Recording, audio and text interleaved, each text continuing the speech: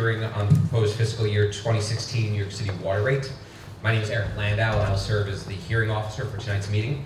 Before we begin, I'd like to just take a minute to give a brief overview of how the evening's process will go. I'd first like to note that we place certain documents into the official record, including the notice designating me as the hearing officer, a copy of the public notice listing this hearing, and an affidavit of publication of such notice. The draft of the proposed water and wastewater sewer rate schedule, the public information booklet regarding water and wastewater rates, a copy of which is available just outside these doors by the registration table, and also written statements submitted to the water board. These items are marked exhibits 1 through 5 in the record. After I introduce the members of the New York City Water Board, we will hear a presentation from New York City Department of Environmental Protection Commissioner Emily Lloyd on the water rate proposal, and then we will open up the meeting to the floor in order to hear from you, the members of the public. I'd also like to acknowledge and introduce Nancy Seinflone, DEP's Deputy Commissioner for Customer Service. Nancy. Nancy and other DEP staff are on hand this evening to answer any specific questions you may have about your account. If you have not yet signed up to speak and would like to, please take time either now or during the presentation or just after the presentation to do so. There are sign-up sheets just outside at the front table where you walked in. Please know that you can also submit written testimony to the New York City Water Board from today up until the close of business this Friday, May 1st. These statements will be entered into the record and copies will be distributed to the Water Board members prior to their adoption of a rate schedule for fiscal year 2016. It's my pleasure to introduce the individuals joining me up here. Alfonso Carney, the chairman of the New York City Water Board. Water Board members Tuan Davis, Joseph Finnerty, Adam Freed, Jonathan Golden, and New York City Water Board Executive Director Stephen Lawitz and Treasurer Mathilde McLean. Mr. Chairman, do you have anything to add before we begin? I do. Thank you. Thank you. Is this working?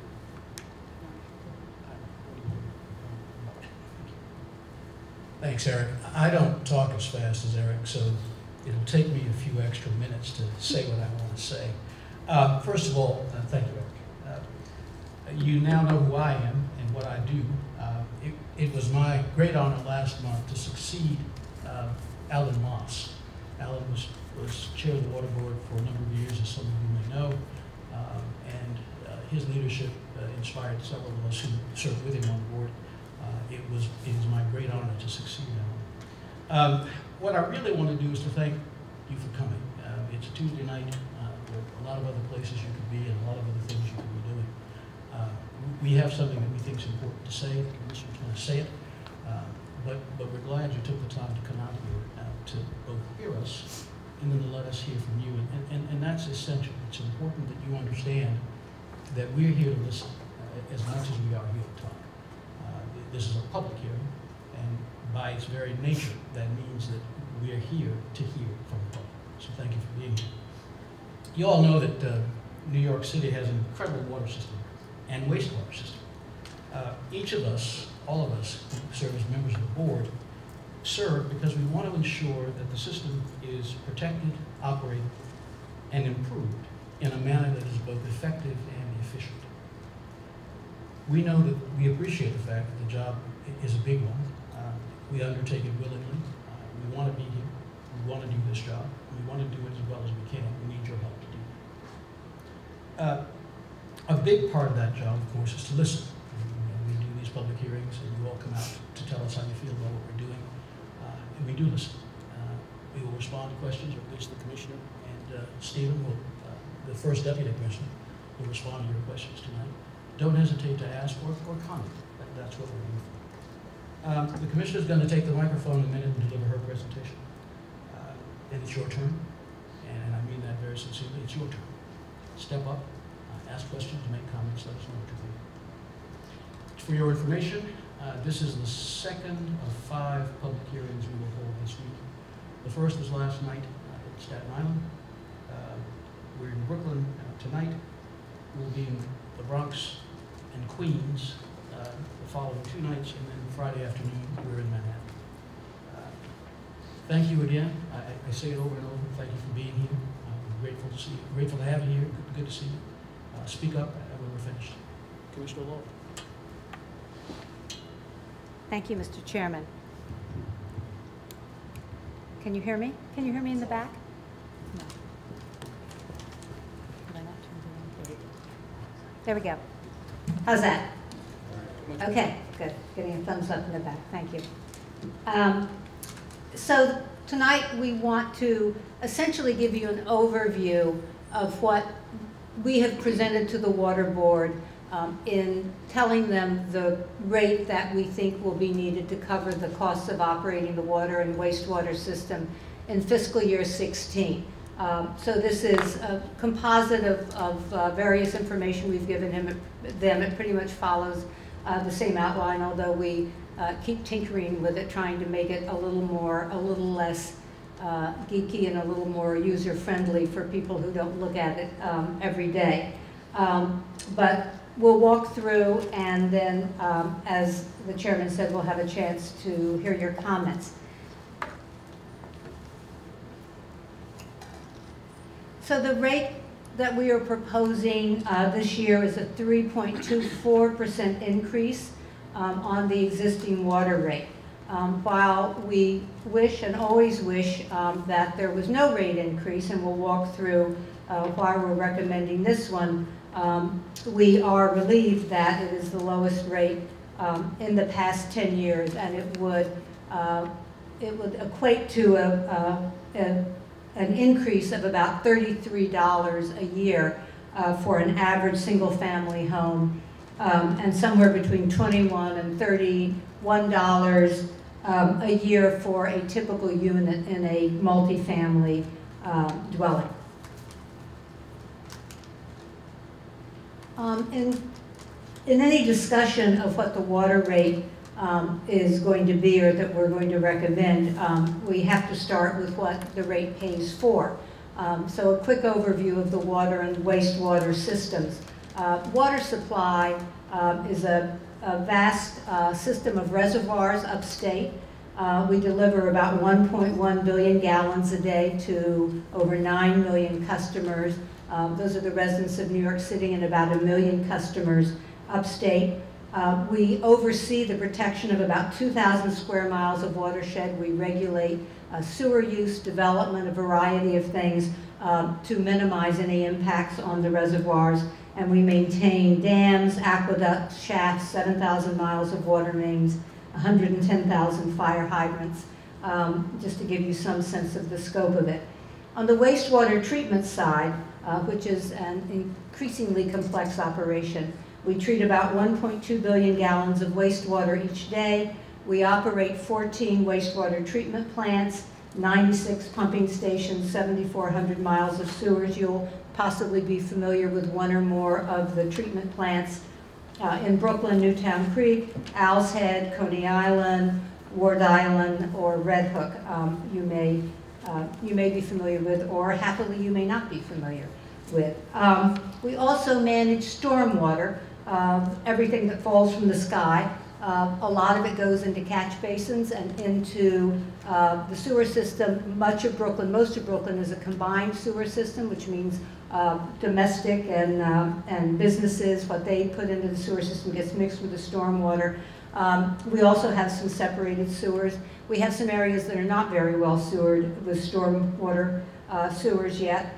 But increasingly we're using green infrastructure, and you may start seeing various kinds such as bioswales, I'll show you a picture in a minute, to manage the kind of rainfall that is increasing over the next few years we anticipate. We have 148,000 catch basins, which we inspect and clean if needed every 3 years.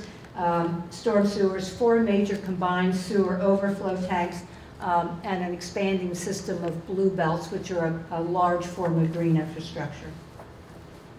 So what drives the costs that go into the water rate? First of all, aging infrastructure, where much of our system is very old, both on the water and the wastewater side. The Croton system east of Hudson was built in the 1840s. The oldest water mains go back 150 years in some cases. I get notices whenever there's a water main break, and it seems very frequently. It's 1878, 1889. I always get the year of the water main. And the sewer system generally was built out at the same time. Water Tunnel number 1, which serves the Bronx and Manhattan and a small part of Brooklyn, was built in 1917 and has been in continuous service since. without any break without taking any kind of a rest or vacation, or are being able to inspect it for that matter.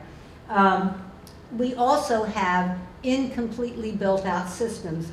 People in South Brooklyn, Southeast Queens, Staten Island are certainly familiar with the fact that there are big swaths of New York City that have no storm sewers, which is increasingly a problem. But there are also other parts of the water infrastructure that are not built out adequately, we think, and I'll talk about that a little more in a minute. A big driver for us are mandates, and I'll talk about those more, but they're basically the things we have to do to come into compliance with two landmark pieces of legislation that were passed in the early 1970s, the Safe Drinking Water Act and the Clean Water Act. And then the fourth thing increasingly is dealing with climate change.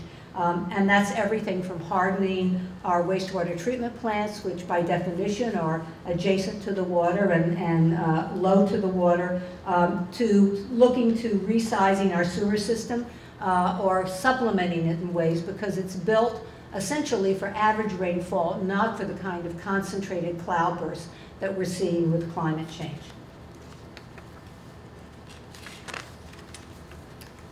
So just to touch on investing in aging infrastructure, just to mention a few of the projects, some of them you may be familiar with from press coverage over the past few years. City Water Tunnel 3, which is being built to allow us to finally shut down Water Tunnel number 1 to inspect and repair it, has been under construction since 1973.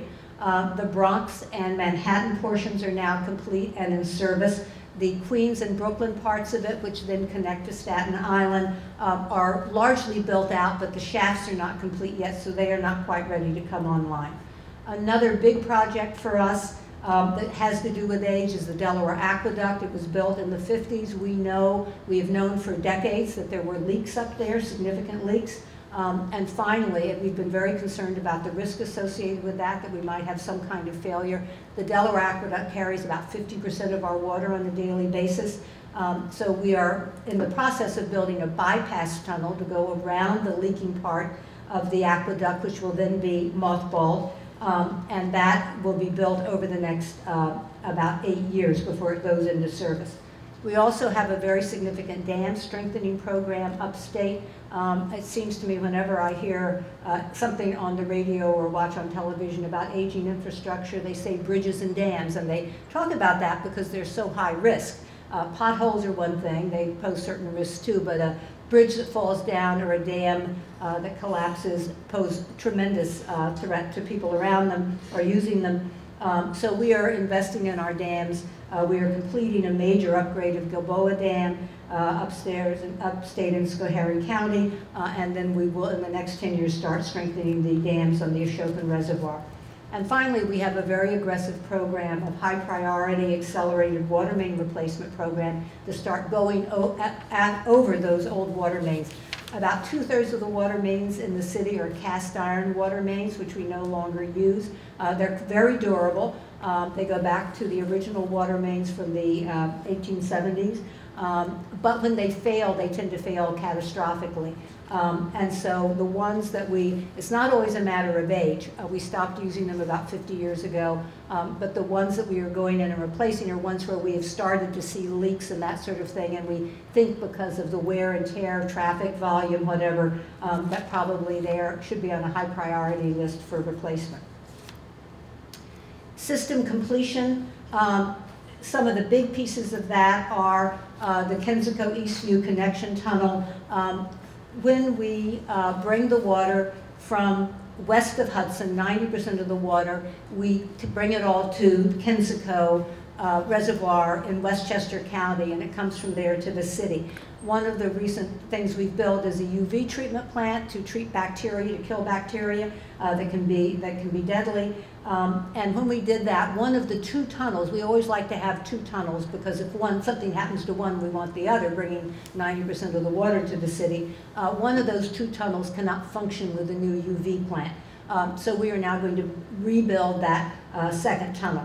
Another big part of our plan for the next 10 years and for the past 10 years has been building out the missing sewers and of course using blue belts to substitute for sewers in some cases or supplement them.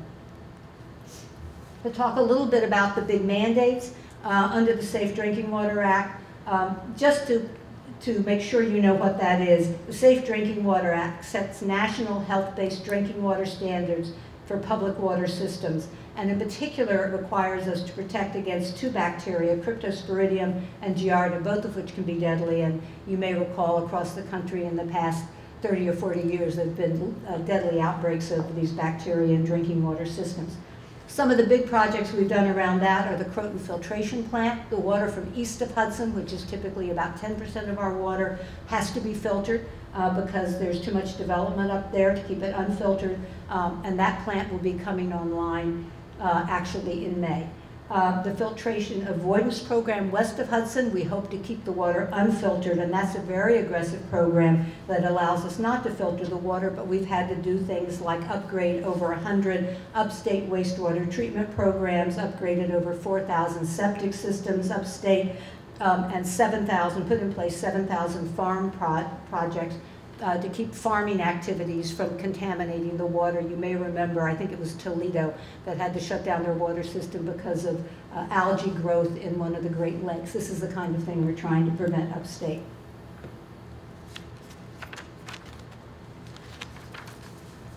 On the Clean Water Act, which was passed in 1972, sets quite aggressively and ambitiously the national goal that water quality will be suitable for the propagation of fish, shellfish, wildlife, and provide for recreation in and on the water.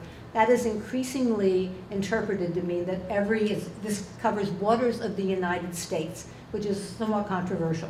But that increasingly means that every body of water has to be swimmable. It has to be safe enough for you to dive in and go for a swim. With New York City's many tributaries that by and large no longer have a freshwater feed. They are not flushed by the tides going in and out, and they've been heavily used for industrial uses for over 100 years. That is a very big hill for us to climb. So over the past 20 years, we've had an aggressive program to reduce combined sewer overflows into these waters. We've built 4 CSO facilities, big tanks to hold combined sewer overflows until there's room at the plant again and they can be pumped through there and treated. Probably the biggest plant expansion that we've done is Newtown Creek. You may be familiar with it. It's the big silver eggs you see if you're on the Long Island Expressway. Someone said to me, oh, I thought that was a nuclear power plant. It's not, it's a Newtown Creek wastewater treatment plant. We also are required to do a tremendous amount of nitrogen removal. One of the byproducts of sewage treatment is a lot of nitrogen, and again, if that goes into the surrounding waters, it causes algae growth and is detrimental to aquatic life, and that's a very expensive program we're putting in place. And then looking to the future, you will be familiar with some of our other long-term control plans for CSOs, which include the Gowanus Canal, which is a Superfund site where we have both EPA and the Department of Environmental Conservation to satisfy in terms of what we do there, a program for Coney Island and one for Newtown Creek. So sometimes when I talk to people about this, they say, really, you're spending all that money just to clean up the waters, to get a little nitrogen out of it? You know, why is New York City responsible for doing that?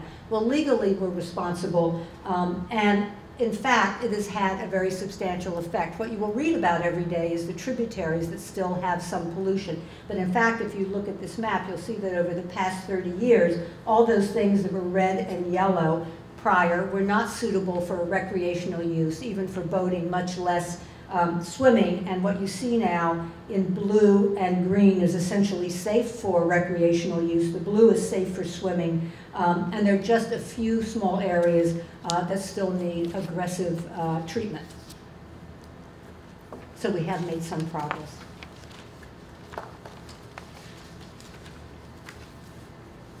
I just want to mention briefly, I'm not going to talk about it in detail, you'll be relieved to hear, but there are also operating costs associated. Every drop of water from the time it leaves the sky and enters our reservoirs until it enters the surrounding, or leaves the sky and enters our catch basins and enters the surrounding waters is highly, highly regulated. One of the things we're required to do is test the water, both the drinking water and the water going into the harbor and the tributaries many, many times along the way. So we have an extensive system of labs, 5 drinking water labs, 4 harbor quality labs, and we do over 1 million analyses every year that we then report to DEC and the State Department of Health and the City Department of Health on. Going back to the capital expenditures, which is, you'll see, there's a reason why it preoccupies it, and that's because it becomes so much of a driver in the water rate. Between 1985 and 2014, we have spent almost $40 billion on capital projects. And if you look at the chart, the blue and green, the dark blue and green to the right show the mandated projects. So almost half of all that $40 billion has been mandated projects. And I would say about the mandated projects, some of people who talk to us frequently, advocates for quicker environmental compliance, say, how can you try to drag your feet and go slowly on reducing CSOs into the waterways? And I think the answer is we very much embrace the goal. We very much worry about the amount and pace of the expenditures that are required to get there. So over the past 30 years, half of our capital program has been mandated. Nothing that we don't think is a good thing to do, but we might in some cases have argued, we did in some cases argue unsuccessfully to slow the pace. If we can hold questions to the end, please. And so the reason we do this is because if we don't come into compliance, the penalties would be enormous. Typically, a project where we're in non-compliance will cost us somewhere between $10 and $14 million a year in penalties. And in some cases, as with the Croton filtration plant, after a certain amount of time when our regulators are really irritated with us, for example, if we don't open Croton on May 17th, there is a non-negotiable $65 million penalty we will have to pay. So it's very motivating to make these investments and get it done. I talked about these are our national mandates, and I think that it's always for us interesting to look and see what other cities are doing. And what other cities are doing is exactly what we're doing, which is coming into compliance.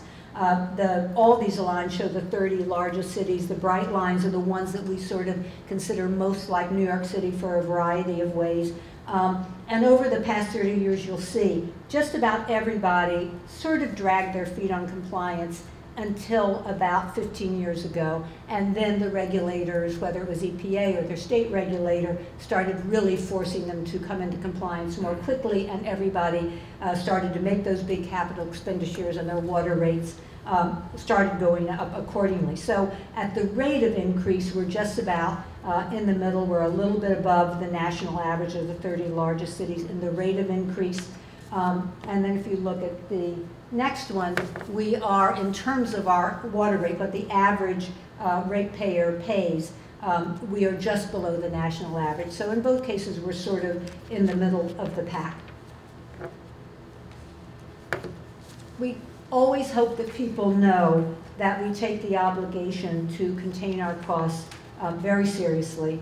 And we think one of the ways we can show that is reflected in the fact that of all the typical monthly costs that a New Yorker pays between housing and electricity and gas and cable service, if they have it, and heating oil, this is the only cost that is actually below the national average. So we are working very hard to do things in a way that is as cost effective as possible for New York City. Oh, I'm sorry, I didn't show you that slide. That's on the far right. We also, when we do these hearings every year, we want to use it as a chance to also report on some of our service efforts. There's been, and I, not having been at DEP over the past 5 years, I say this without pride of authorship, but the staff has done, I think, a very good job at improving the quality of our service. For example, this year, catch basin complaints were answered 21% faster. The average time to repair or replace a hydrant, a very high priority, is improved by 22%. We've had 37 fewer complaints about leaks on private infrastructure. We think that's because of the service line protection program that I'll mention more about in just a minute. And we've also put in place a program called Operations Excellence, looking at best practices around the world. We have made some reductions in our chemical costs. We've achieved energy savings for a recurring $45 million reduction in our operating costs. That has, we think, been very helpful, and we are still continuing that process, looking for more. Looking to the future, what are some of the big investments that we feel we need to make over the next 10 years? We have a capital budget that's about $15 billion, and it is, again, really balanced between mandates and some of the other categories I mentioned to you. But one of the things that's happening is that as we catch up on some of the big mandates, we are able to play catch up on some of the things that are not mandated, which is a great relief to us. And that includes some of the things I've mentioned, like the Delaware Aqueduct bypass, some of the energy efficiency investments to come into compliance with the city's goal of an 80% reduction in greenhouse gases by 2050, and a lot of dam work and a lot of water and sewer replacement and expansion.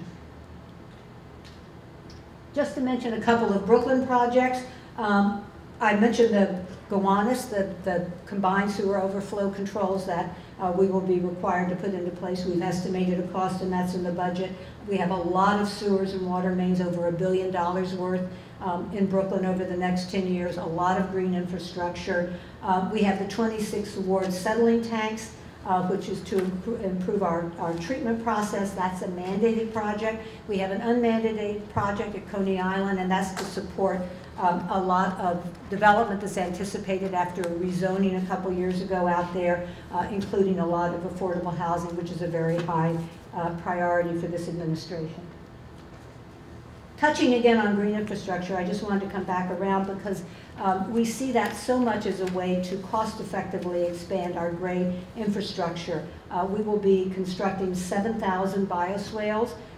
That's a bioswale in the picture to the lower left. They look like tree pits on steroids.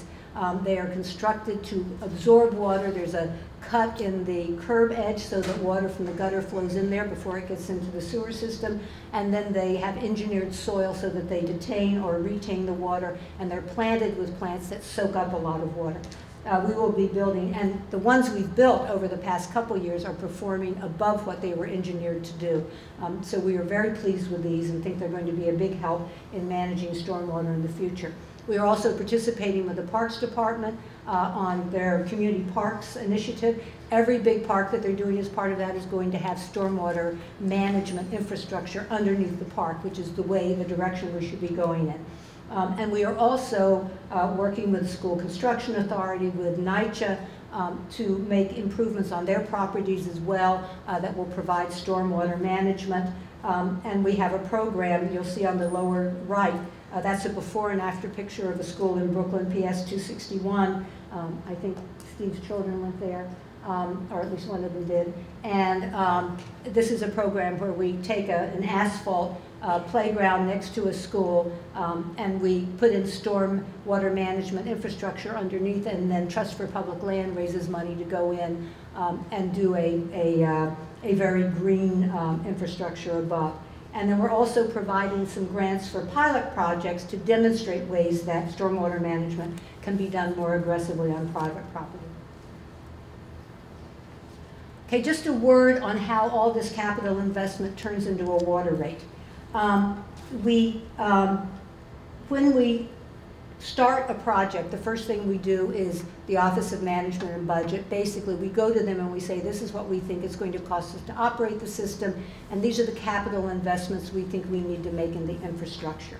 And once they have certified our budget and approved it, then we convert that into what we think it's going to require us to borrow. And the first thing we do is when we start a project, we commit it. That means if we have an amount of money we're allowed to spend over the next 10 years, when we commit a project for, say, $50 million, OMB puts a hold on that money. We can't spend it on anything else, so we won't overspend our budget. Then when we actually start, then we have to design it, we have to hire somebody to build it, and then when we actually start spending the money on the project, we start to borrow the money to pay for it, and then almost immediately that starts to turn into debt service at a rate. It's like your mortgage. You pay for it over the life of the project, although in fact in most cases we pay for them over 30 years and the projects last 50 or 100 years. But it's roughly about $5 million for every $100 million of capital investment. I know Mathilde is very uncomfortable with my using such a crude rule of thumb, but there you have it. Okay, looking ahead to the next year, I'm almost done. Again, look at that blue on the left. That is the debt service. So you see why we think about it so much, because it's such a big part of the budget. It's our largest single part of our operating system costs. And then after that comes the operations and maintenance and other smaller pieces. Looking at what's happening with the 2016 budget versus the 2015 budget, just to mention a couple of things, you'll see that our debt service is going to be up. We had a very good debt service year in 2015. Interest rates were very low and we were able to borrow lower than what we had projected. We're hopeful that next year the same will happen, but we project conservatively to make sure we can cover our costs. We also this year had a very aggressive program for buying back old debt. Either defeasing it, retiring it altogether, or trading it in for less expensive debt, which saved us a significant amount of money in debt service. But we spent $800 million on that. The coming year, we're only projecting spending $350 because we think we actually bought back, we traded out a lot of the debt that was attractive to do. But if the opportunity presents itself to save us money in the long run, we may spend more. But right now we're projecting to spend less on that. Operations and maintenance are projected to go about 8%. That includes, if you read the paper, I'm sure you know that we've settled a lot of labor contracts that have been outstanding for many years.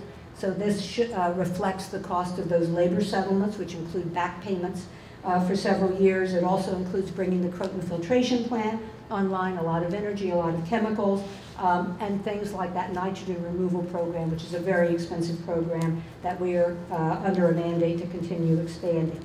The rental payment this year, which is what we pay the city for using the infrastructure, is going up, but so is the return we're getting back on that. This year was a very low one because our debt service was so low. It's based on the debt service. Next year will be higher, but we are also, which I'll show you on the next page, starting to get back an ever larger percent of the debt payment in future years. And finally, the cash on hand at the end of the year. We, as a good operating practice, keep about 15% of our operating costs on hand. That's in case there's some significant unanticipated drop in revenues. For example, that happened in the crash in 2008 when suddenly we had a lot of revenues that dropped off. People couldn't pay their bills and it took a long time to work that out. So we hedge against that. And we also keep money on hand. For example, I mentioned the Gilboa Dam. After Katrina, we realized that the Gilboa Dam we were probably not anticipating as large a storm as we should have it built for. And so we went in and made emergency repairs. We had to right away write checks for hundreds of millions of dollars. So we keep cash in hand. Sandy's another example when we had to go in right away and pay for fixing the wastewater treatment plants. Some of that money we'll get back from FEMA, some of it we won't. But we don't tap the city budget. We don't tap the general fund. We fund ourselves for everything. So we keep about 25% of our operating costs on hand against an emergency need. That money, in turn, gets rolled over to pay the costs of the next year. And the first thing we do with that money is pay our debt service, which makes the people who buy our bonds and the bond rating companies very happy and keeps our bond rates very low. So our total system cost, we anticipate for next year will be $4,771 million. I know it sounds like a staggering sum. That is about even compared to last year. So why do we need a water rate increase? All right, again, just following those numbers to the next page. There's the 4787 and the 4771. Well, we take that number, this total system cost we project, and we take away from that what we're carrying over from the previous year that I just mentioned. So we have $906 million we can apply against that need, that operating cost need. It's less than last year, so that's one thing. We have less to carry over this year. We also have about the same upstate revenue. I mentioned we have upstate customers, and that is an income for us that we can deduct from the cost of operating. And then I mentioned the rental payment. This year, the return we got on the rental payment was $31 million. Next year, the city is committed to giving us $41 million back and more in the following years. So you'll see that on the last line. So if you look at the net revenue needs, 2015 compared to 2016, you'll see it goes from $3,582 to $3,640.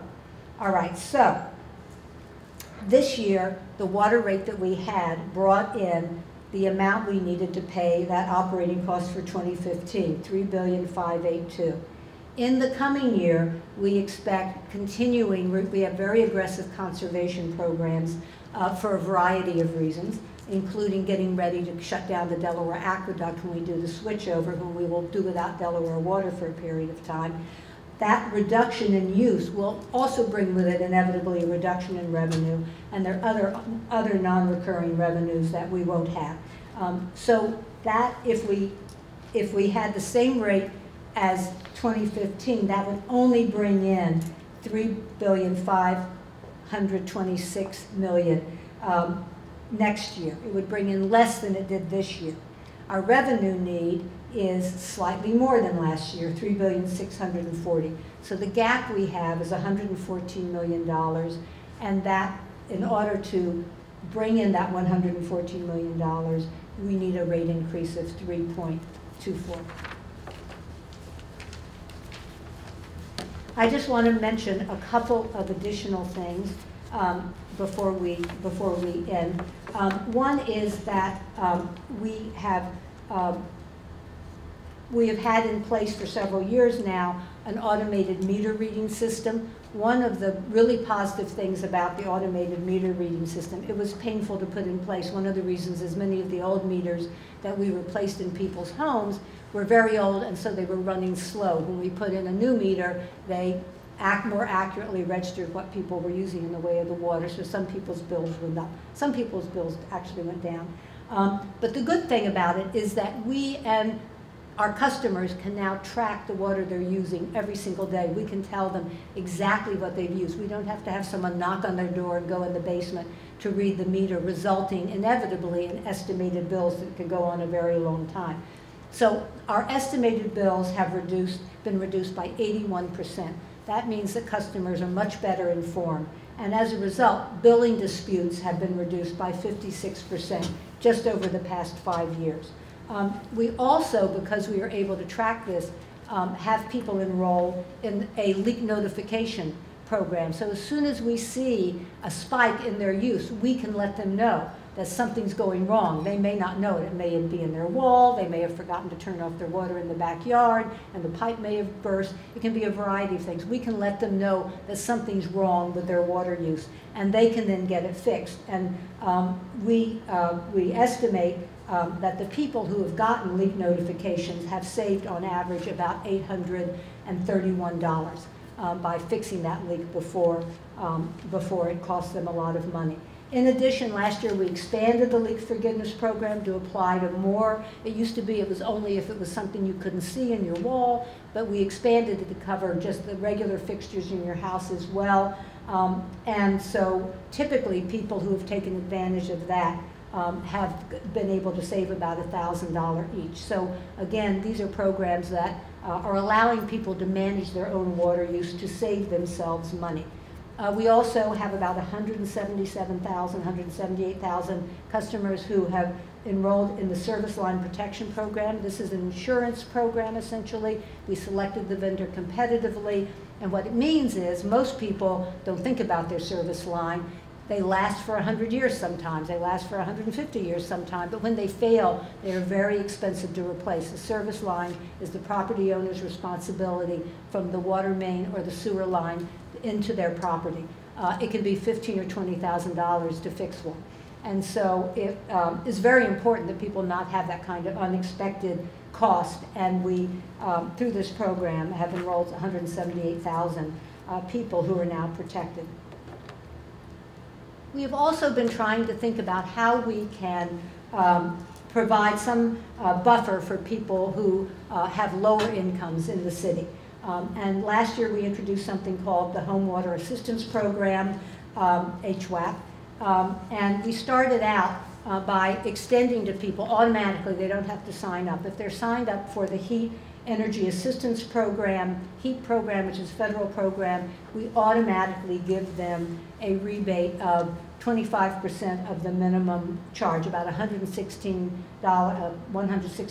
credit against their bill once a year.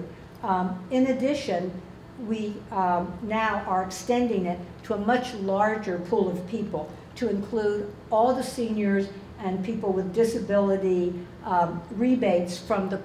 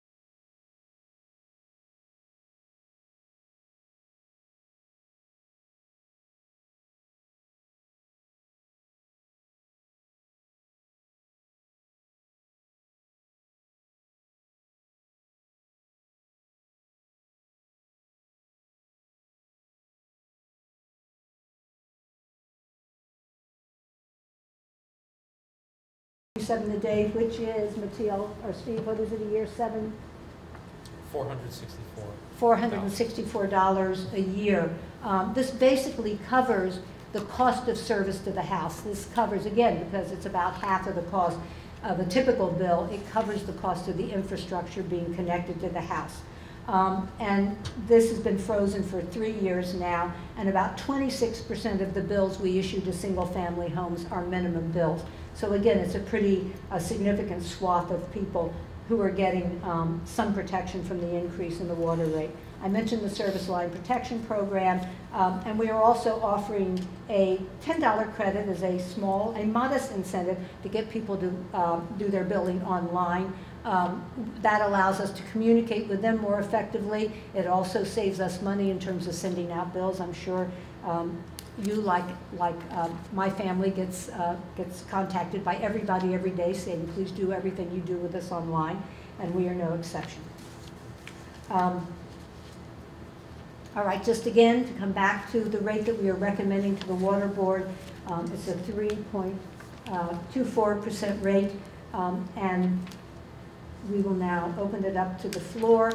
In addition, you can submit comments or questions not only to Nancy Seinflon, who's here, but also online or through can we do it through the Facebook? No, they follow us on Facebook. You can do it online or in writing. Thank you very much, Mr. Chairman. Thank you. Thank you, Commissioner. We're now going to open up the floor, as the Commissioner said, to comments from the public. We ask that you keep your remarks to no more than 5 minutes, because we want to make sure that everyone who would like to speak has an opportunity to do so. And so I would first like to call up Robin Warwick.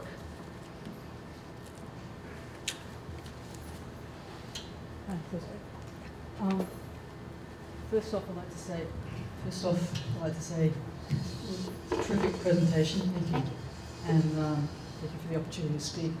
I was going to say I don't approve of the 3%, but you guys kind of convinced me. That's good.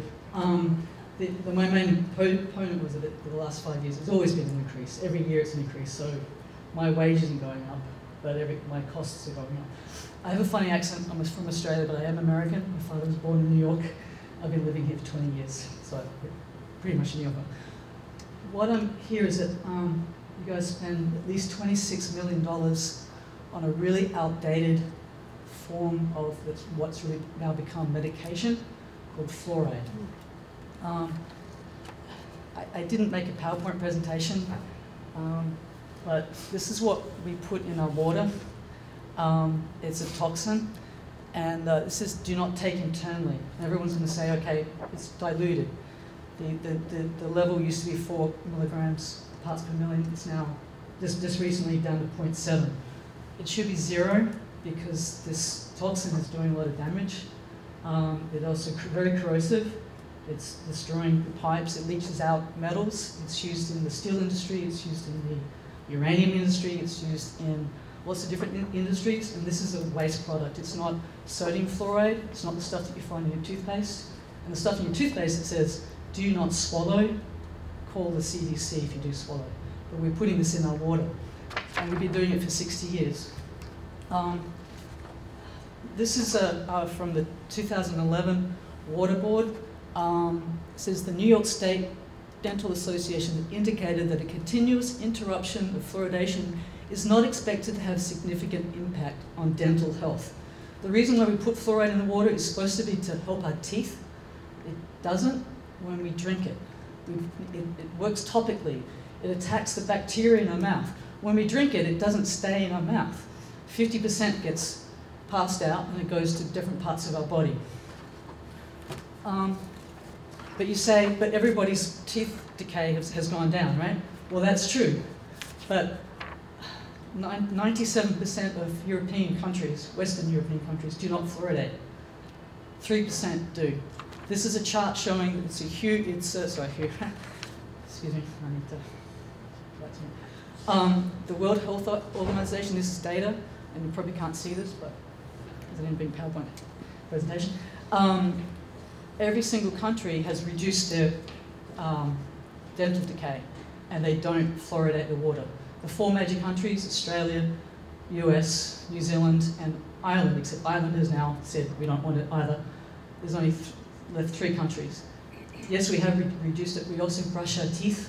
We also use floss. We also use fluoridated toothpaste. We also have fluoride in beer, bread, meat. We have fluoride everywhere because it's used to water our plants and feed animals. You know, okay.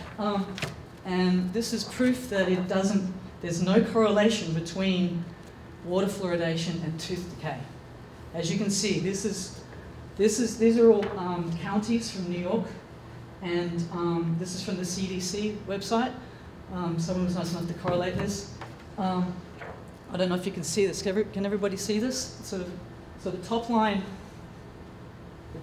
is in red is low social economic status, and the bottom line going up and down is high social economic status. And the black line, I don't know if you can see that, that's water fluoridation. Here is 0, it goes up to 70%. There is no correlation between water fluoridation and tooth decay. This is 3rd graders sorted by fluoridation rate. There's no correlation. Okay, so there's no correlation between water fluoridation and dental decay going down. The Dental Association says it's safe and effective. It's not effective, and it's not safe. It really isn't. There's a bunch of different studies out there. The latest one I found was done. This one is actually done in the United States. Most of the studies done are in other countries. Most of the other studies are done in other countries. They're not done in the United States. This study was actually done in the United States. Can everyone see that there's actually a correlation this time? There's 3 lines and they all go up. Down here is actually I'm time. Can I have a little extra time? Is everyone okay with that? Sure. Yeah, that's fine. Thank you. Thank you. This is down the bottom is the artificial water fluoridation prevalence, right? So it goes from 0 to 100%. This line here, the bottom one in red, is 2003. This one is 2007 and 2011. So these are all different all different years. The top line is attention deficit disorder in children. This is just a correlation study. It's not a randomized control study looking at blood levels of fluoride, because we kind of don't do that. If you go to your doctor and say, look, can I check my fluoride level because I've got problems elsewhere? They're like, I'm sorry, fluoride's great for you. It's good for your teeth. You know, the studies aren't well published yet. So anyway, back to my chart, sorry. All of these are showing increases in ADHD. How they did this, they looked at an area that was fluoridated and looked at an area that wasn't fluoridated. No, they didn't. I'm sorry, that was another study. This is this study. This study, so again, it's a correlation study, but this means we need to do more studies. The EPA, the CDC, the FDA all say not enough studies, not the correct studies, not the properly controlled, randomized controlled studies have been done. So this is it's not randomized, it's just a correlation study, but it means that we need to do more studies. This one is really scary. I'm not too sure again if you can see this, but you can see the darker grids and then against the lighter coloured ones. Now, I think most people in this room know what a bell curve is, and look at the IQ. The average IQ is going to be in the centre, right? Average IQ of people, you get a bunch of people and you look at the average IQ and it should be, the centre should be in the middle. The IQ of 90 to 109 should be in the centre, right? This grey stuff is for non-fluoridated area. This one here, the highest level, that's the average IQ of an area that's been fluoridated. This study was done in Iran. It was controlled for social economics, a whole bunch of different age. The age is IQ of children. I'm sorry, I don't remember the actual details. But it shows a big shift. We are having a huge problem. We're having a problem with thyroid. Fluoride used to be given as a, if you had hyperfluoride, thyroid. If you had overactive thyroid, they used to give you fluoride tablets in Europe to reduce your thyroid function. What's happening in America now? We've got a huge amount of people with thyroid problems, hypothyroidism. A study just recently has come out in the United Kingdom. They looked at one area that was fluoridated, and another area that was unfluoridated. UK only has 10%. 10% of the UK have fluoridated. So they were able to separate the two. They called up every single GP, and if a GP is like a PCP or a general practitioner, and they asked for every single patient, do they have hypothyroidism or are they okay? And they showed a correlation between water fluoridation going up, hypothyroidism went up. Can we get you to leave those with us? They're in the record? Yes, I would love to. Or send them to us Yeah, electronically? if we can have them, we're happy to put them in the official record. Okay. And did I give you everything? Yes.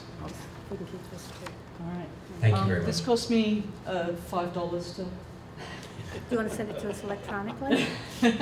I'm not sure. I'm not sure we can figure out how to. Well, actually, if I can send it to you electronically, that would be great. Okay. That's fine. I will want to. You can email it to New York City, NYC Water Board at dep.nyc.gov. Or you can send us the sources, and we'll dig them out. I do have a pamphlet that has about 12 different sources, like all the independent research. Okay. Thank you very much. I do have enough for everyone. Thank you. Thank you. And thanks again for the great presentation.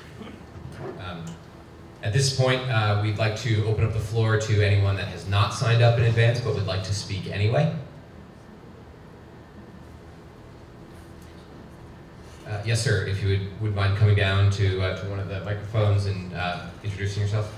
I just had a question that some of the folks who are having trouble paying bills and their houses are being put in the paper for liens. Sorry.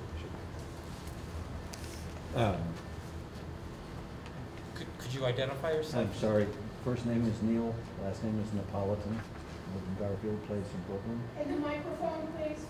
Sorry, is that helps better? us have it for the record. I just would like to know if there are more things that we could do for these folks. Years ago, they made a kit that had a shower head and different aerators for the faucets and whatnot that helped people reduce their usage, and they were very effective. And I got them for my home, and my neighbors got them. Because the paper, they're almost 2/3 of all the liens were water. That just came up in the Daily News. Thank you. Just for your information, we do not sell liens on single-family homes. So there are other small buildings, but not on single-family homes. But that's an excellent suggestion. We do have a conservation program, but we've been focusing on working with large multifamily buildings to try to get them to install low-flow toilets and fixtures. But I think information about what people can do to reduce their use is a really good idea, and we'll look at some way we can get that out to people. Thank you. Yes, if you wouldn't mind coming down to one of the microphones.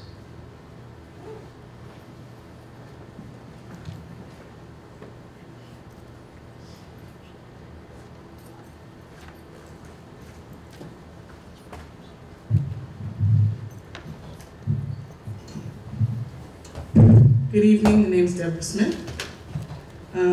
First question, I've got several, hope I can do them within my 5-minute time limit. Is this a fait accompli, the rates get changed? Because the way it's presented here with the timetable is like, oh yes, we presented and then they're gonna vote on it. So I'm just curious. Tell me your name again. Deborah Smith. Ms. Smith, first of all, thank you for coming and thank you for asking the question. We are committed to listen to what people have to say about this proposed rate increase. Nobody who is going to vote on this has made up his or her mind about what the final result will be. So the answer to your question is no, this is not a fait accompli. Okay. Just as a follow-up to that, because the presentation was excellent, as the first speaker said, you've almost convinced me that you need the money. What would come to bear for it not to become the rate increase that's, what factors would be relevant to change the amount from 3.24 to something else? A myriad of things, actually, or I guess that's the incorrect use of myriad. Myriad things would be the result. What has happened is that staff has projected its budget for next year. And those are the numbers that Commissioner Lloyd showed us at probably the last or third slide. There's a difference between the money we know we're going to need, that staff knows it's going to need, to undertake the projects that staff has planned for next year, and the amount of money that staff now recognizes we are likely to have. And that difference could mean any number of things. It could mean, I assume, that certain projects are not going to be addressed. We're not going to be able to do the things that we would want to do, some of the things we want to do, in order to ensure that the operation and that the quality of the water you receive is what staff wants it to be, and what we are required to provide the public. So can I tell you precisely what would not occur? My answer to that is no, I don't know. But clearly, if there's a multi-million-dollar difference between what we know we need and what we're going to have, then something has to actually be cut. And I don't know what that would be. Staff would have to make that decision. Okay. This question goes more to the rate that's not changing, which is the minimum, which is what I usually pay. I'm a single person living in a single family home, and most of my water usage is during the summer for the garden, where the water is not going into the sewage system. So my question is, how fair is it to charge 159% for sewage for water that never sees the system?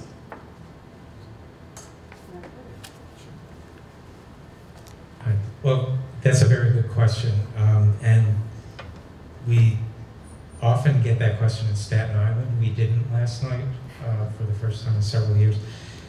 So the 159% is calculated if you saw on portions of Commissioner Lloyd's presentation that when you look at the system as a whole, about 40% of the total system costs are for water, about 60% are for wastewater, wastewater treatment, the handling of stormwater, and so on.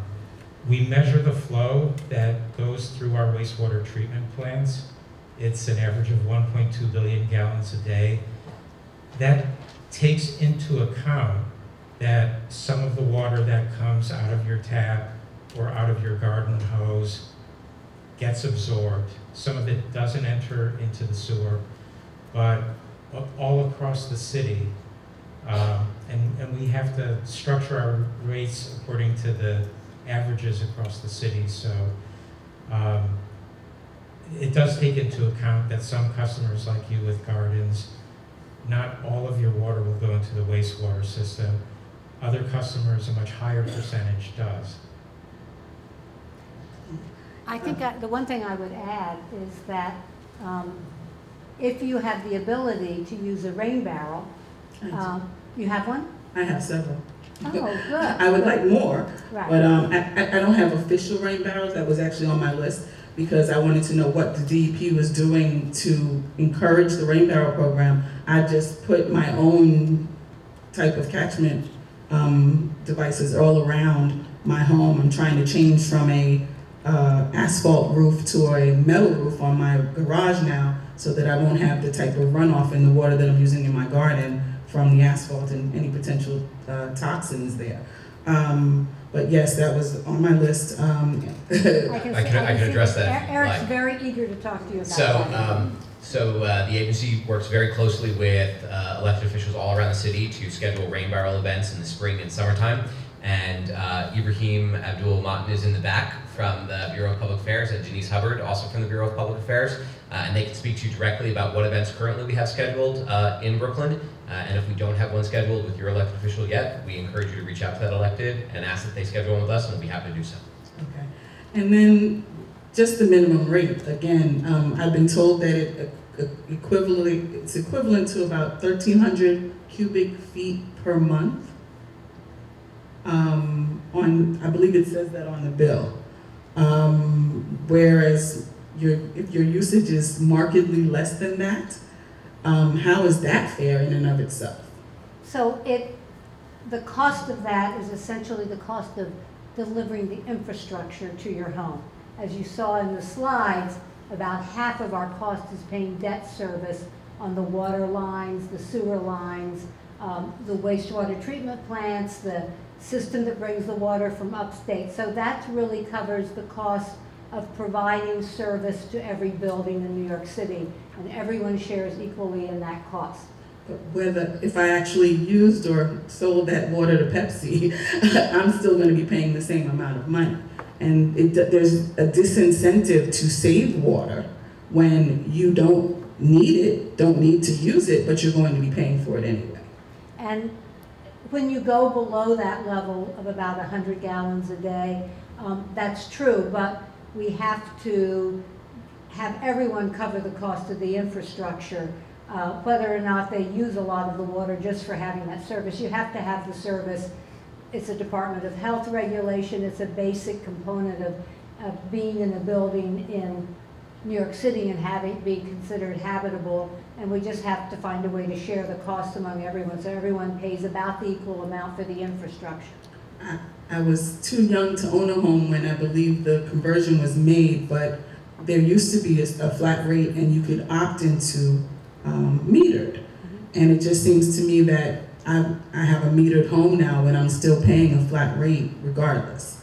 And I think the metered amount, which tracks the greater use, was meant to encourage people to conserve by having them pay for the amount that they use, but it's over and above that minimum charge. I understand your frustration. We haven't figured out a better way to cover the costs of the basic infrastructure throughout the city. Because if we didn't do that, then the costs would be assigned to other people to carry the cost of the infrastructure that's basically supporting your particular building. And I think that people who use less than 100, as they get their water down, are frustrated by it. We just haven't found a better solution to cover those very big costs of the infrastructure.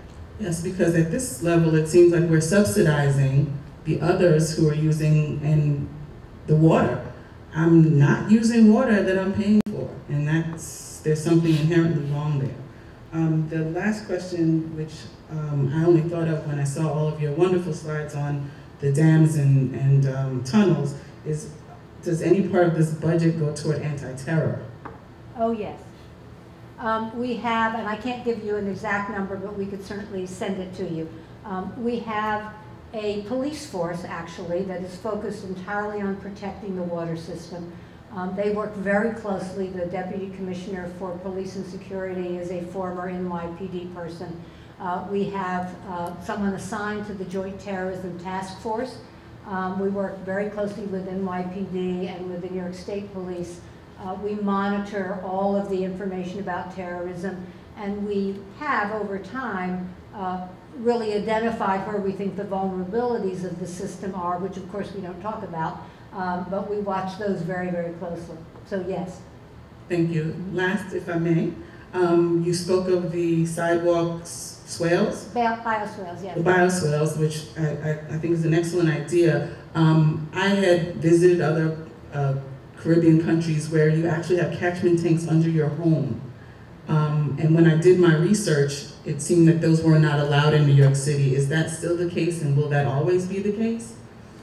I don't know I'm not sure exactly what that is, what you mean by that, but if you could stay and we could discuss it afterwards, let us try to get more information and continue the conversation with you. Thank you so much. Terrific questions. Thank you. Thank you. Is there anyone else from the audience that would like to speak? Seeing none. Oh, I'm sorry. I apologize in the back.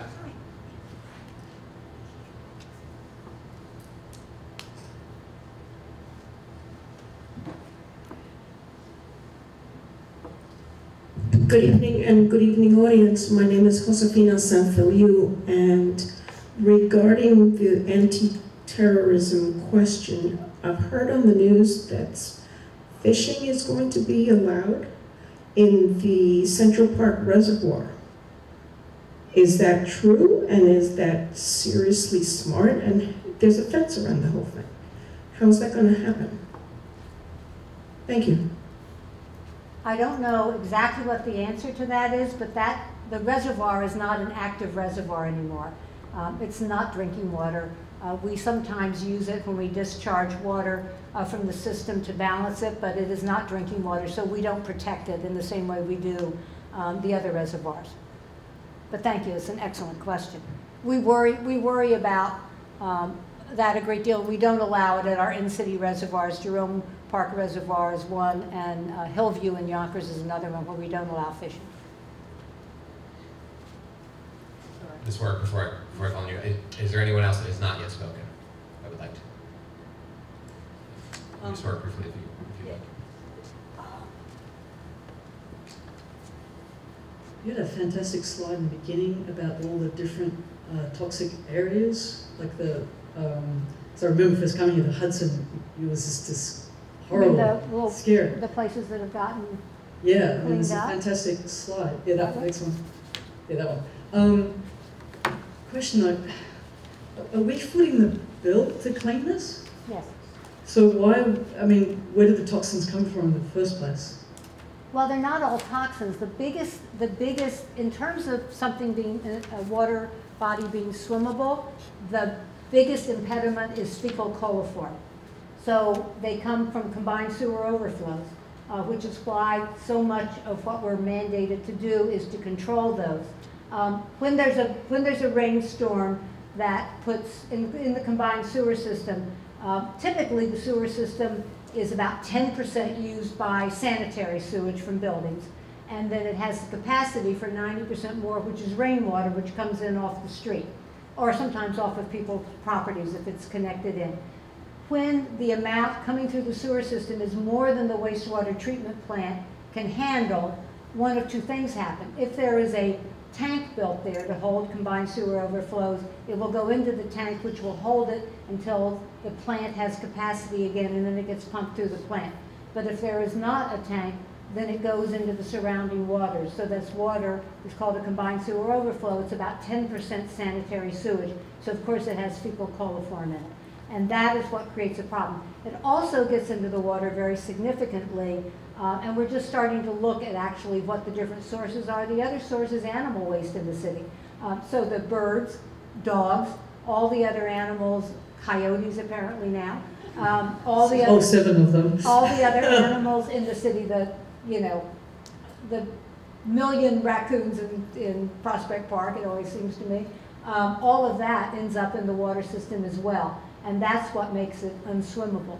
So by and large, this is all about cleaning that up. And we're very far down that road, as you can see, but it's been very costly. When I first came here, I thought there were like things like PCBs and a whole bunch of... There are in the tributaries by and large and in the Hudson River, but those are being cleaned up under different programs where the polluters by and large are held responsible. For example, the Gowanus Canal, we're responsible for cleaning up the CSOs, including the deposits in the Gowanus Canal, but the companies whose predecessor companies were responsible for the industrial waste are responsible for their share. Okay, thank you. Mm-hmm. Thank you.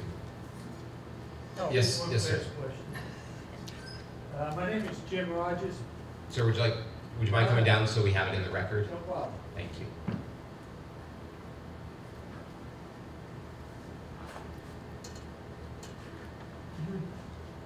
My name is Jim Rogers. Just one fast question. You said you have an in-house, they came up with that budget. Is that those numbers verified from an outside source?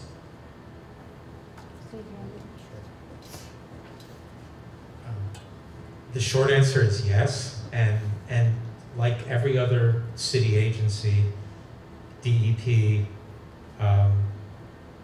proposes a budget, it gets reviewed by the city's central office of management and budget, and ultimately gets reviewed by the mayor and approved by the mayor. And then that budget, sometime next week, will be certified by the city's budget director. And one of the considerations the water board members will make when they adopt a rate next week is that certification from the city budget director that this is the amount of money that DEP needs to operate and maintain the water system. Thank you. Thank you. But I think we should add to that every capital project that we do, the contract has to be reviewed and registered by the city's controller, which is the sort of other part of the government that oversees the city's finances. So you do get funds from the general fund? No, we get no funds from the None at general all? fund. No. No.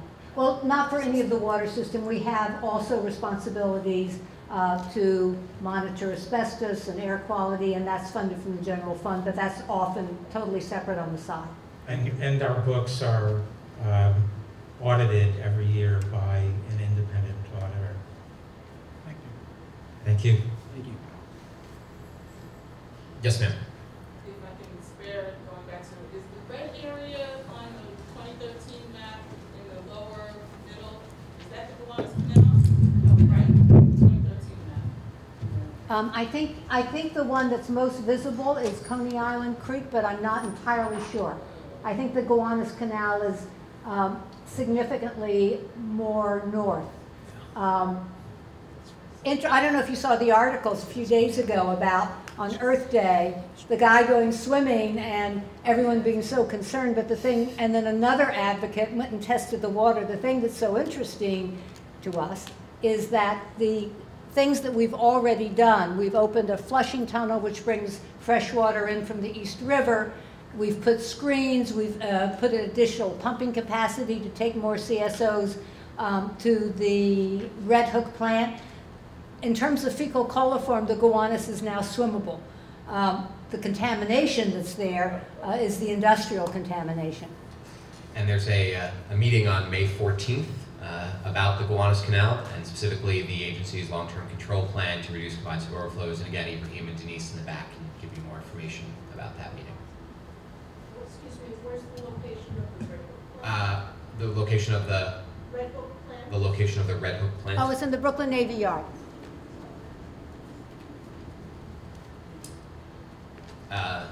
Any other additional comments? Great. Before we conclude this hearing, I would like to remind you that the written remarks can be submitted to the New York City Water Board by mail. Again, that address is 5917 Junction Boulevard, the 8th floor in Flushing, New York, 11373. Again, you can also email nycwaterboard@dep.nyc.gov. And as a reminder, please submit any of those comments no later than 5 p.m. Friday, May 1st. Again, Nancy, our Deputy Commissioner for the Bureau of Customer Services in the back, if you have specific questions about your account, and Ibrahim and Denise from the Bureau of Public Affairs. Mr. Chairman, if there's no further business. There's no further business. This hearing is adjourned. Yeah. Thank you. There we go.